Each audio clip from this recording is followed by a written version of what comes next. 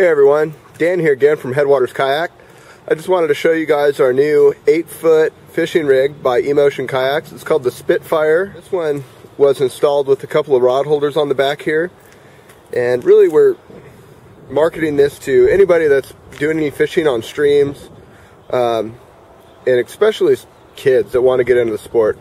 We see kids all the time over at the lake with their BMX bikes, fishing off the shore.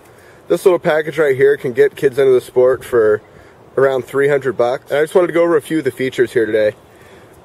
They got large molded in foot pedals here, kind of a no hassle system that you can just spray out when you're done.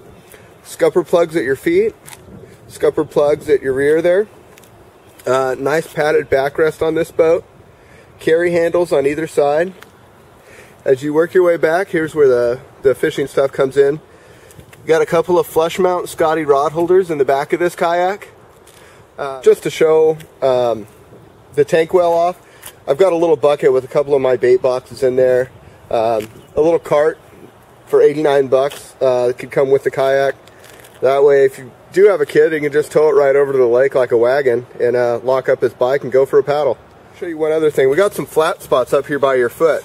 And so another option would be to take this Scotty